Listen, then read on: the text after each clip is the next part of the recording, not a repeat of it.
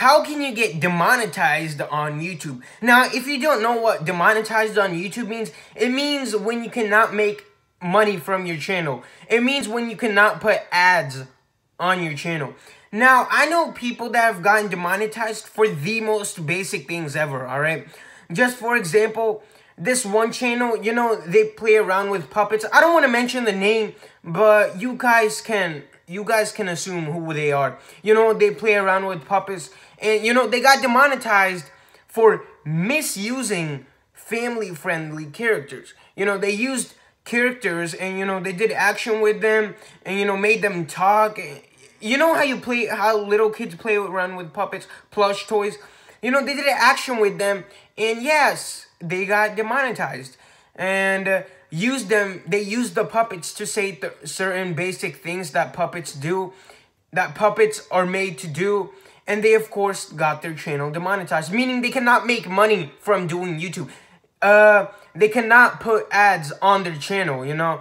They cannot make money from doing YouTube, and that actually kind of sucks, because if you think about it in a way, you are not only doing YouTube, if you are not only doing YouTube for a job, then that means that you will probably fall into big trouble, because what happens if your channel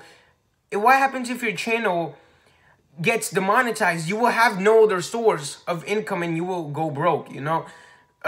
If your channel gets demonetized. And the sad part about it is that I know other YouTubers that have done so much more worse than playing with puppets, you know, and they have not gotten demonetized from YouTube, you know, like other big YouTubers, you know.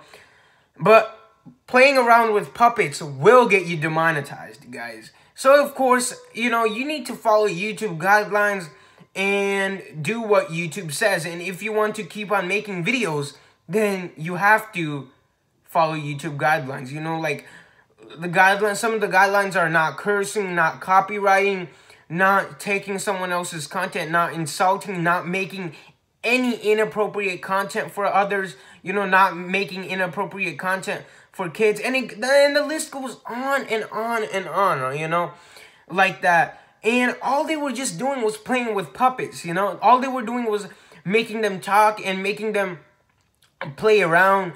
And, you know, guys, if another kid is watching, if a kid is watching something inappropriate on YouTube, then that means it's the parents' fault, not the kid's fault. It's not the creator's fault for creating that content, all right? It's the parents' fault for letting the kid go on that website and watching the video if the kid's watching anything inappropriate or anything adult content related. You know, you guys understand. It's not the kid's fault. It's not the kid's fault. It's not the person who made the video's fault. The person who creates the content, it's not his fault.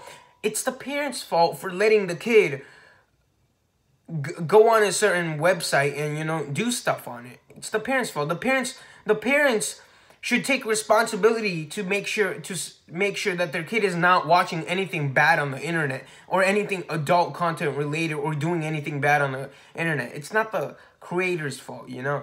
But yeah, guys, that's all I wanted to talk about today. Subscribe for a cookie, and I'll see you in the next video.